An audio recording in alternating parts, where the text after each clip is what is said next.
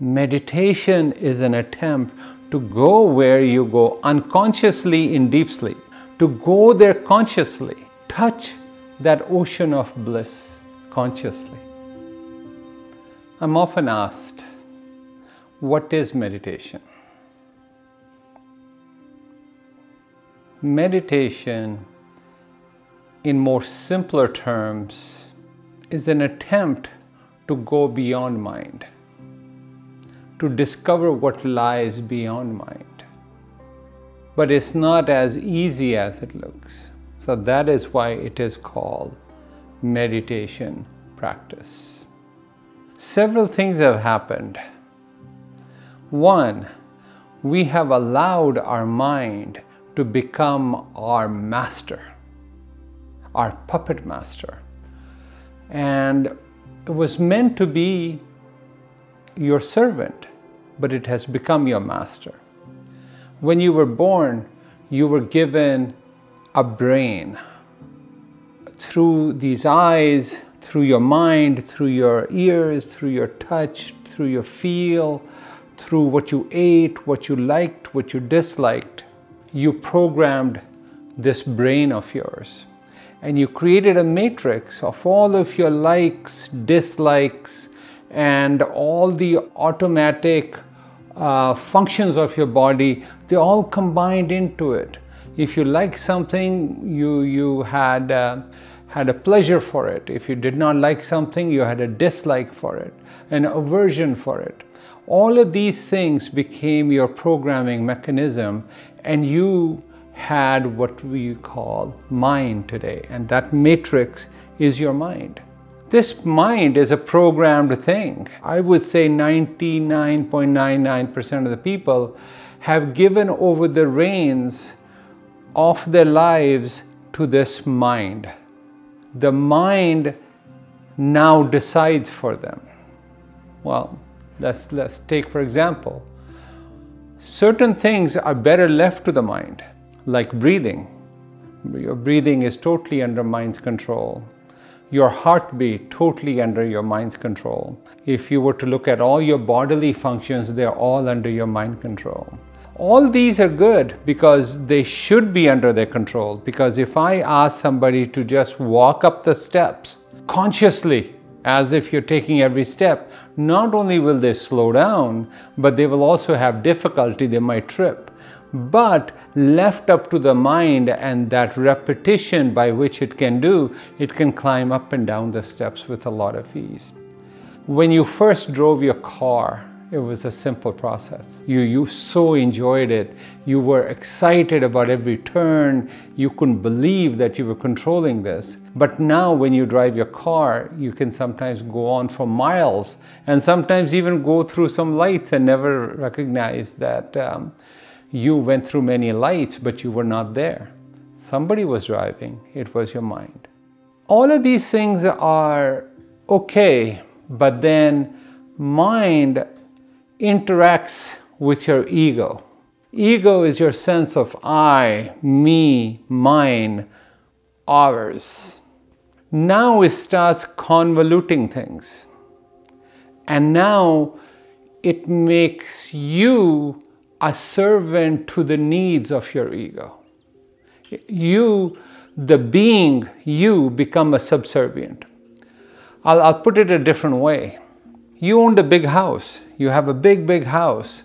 You were the master of the house. It was given to you, this beautiful house. And one day you brought in a dog for your protection, for the protection of the house and for your protection.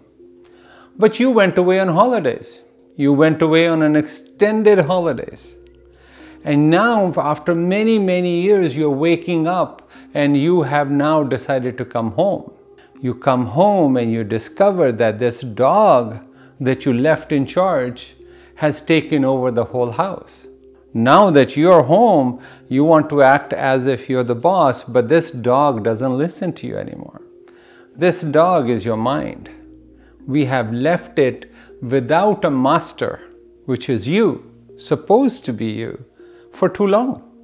So now this dog goes and does his poo-poo in all the rooms of you, creates anxiety, creates depression, creates despair, all of those things, and all to keep you under its control.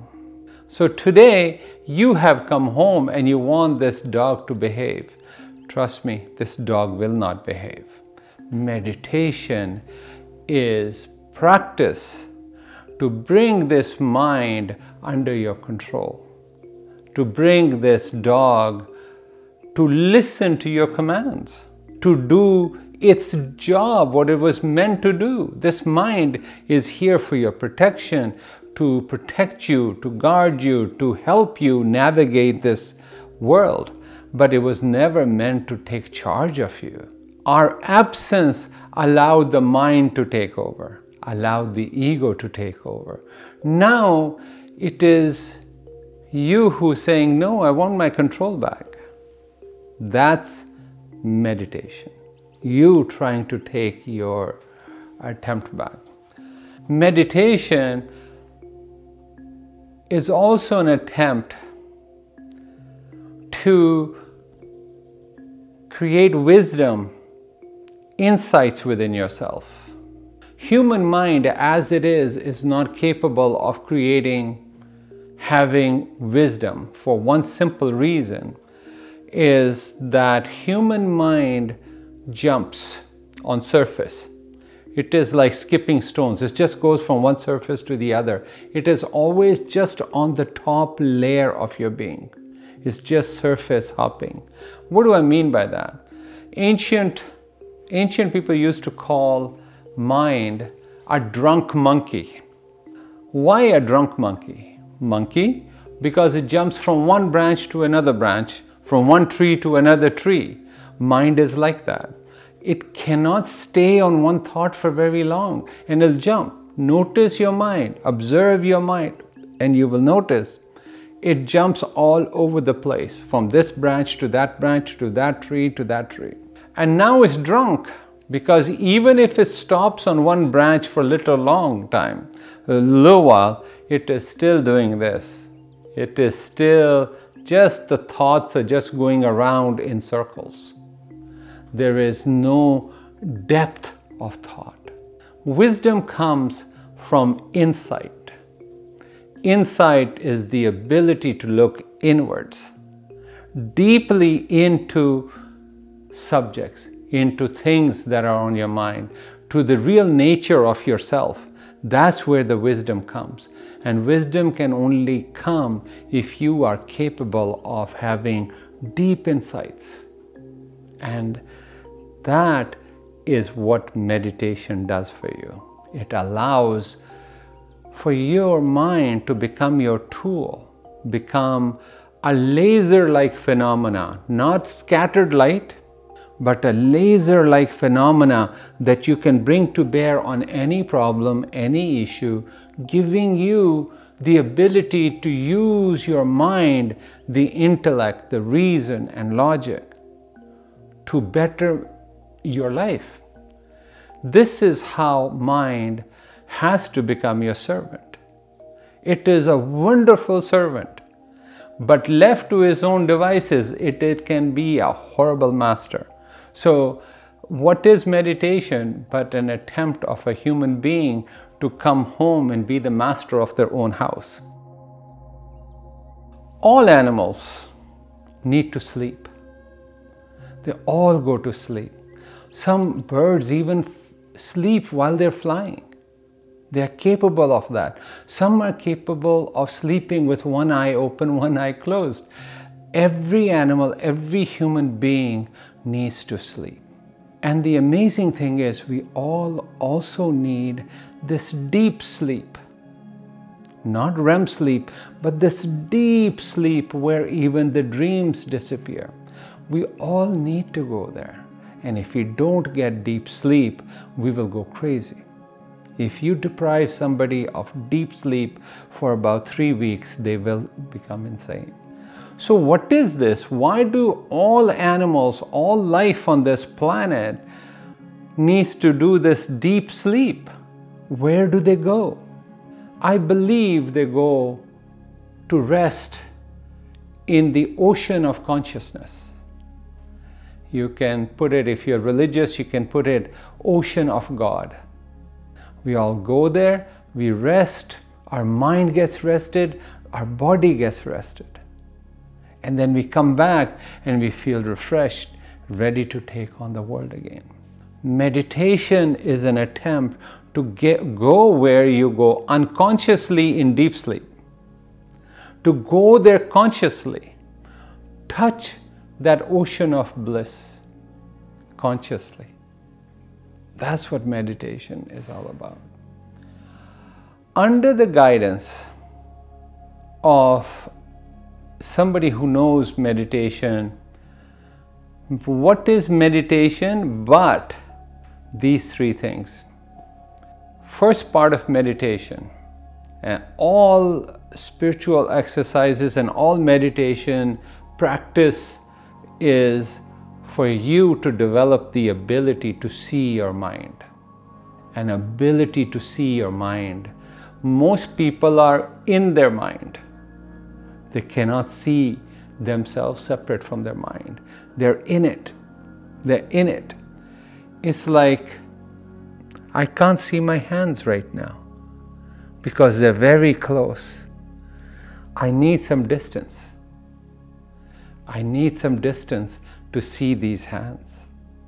Similarly, the first part of any good meditation practice is to increase this ability of yours to see the mind. Because that which you can see, you become separated from. I can see those clasped hands there. I can see that moss there. I'm separate from it. I can see this table. I'm separate from it. If you cannot see separation, then you are in your mind. So the first part is for you to see the mind. And then all the drama of mind starts becoming apparent.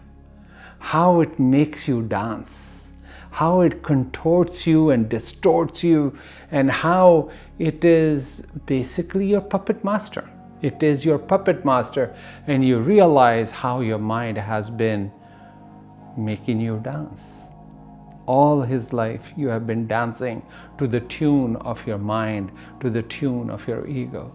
Once there is some daylight between yourself and your mind, under the guidance of a good teacher, the second aspect of meditation must come into play.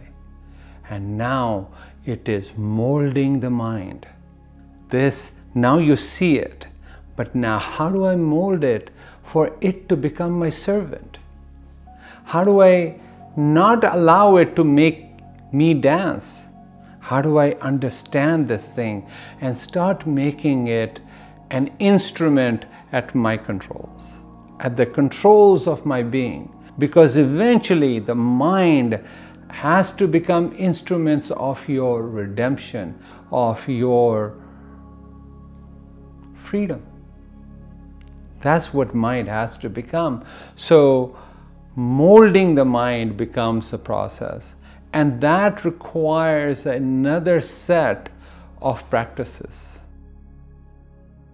After that has happened, then there's the last aspect that has to be taken into account. Now this mind, which you have molded into an instrument at your disposal, now the last part comes in, is for you to have freedom from the mind. All subtle aspects of mind must be taken out of you so that you may see yourself in original luminosity, in your original form, in your face that you had before you were born. I say face, but it is beyond face. It is so that you may know your most serene, most subtle, most sublime form of who you are.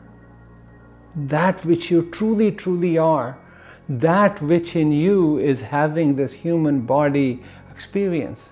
that which in you got lost in this world and now is rediscovering itself. That's what meditation is. To come home to your womb nature, to your original face, that which was way before you were born, that which you were before this existence came into existence. I wish you good journey.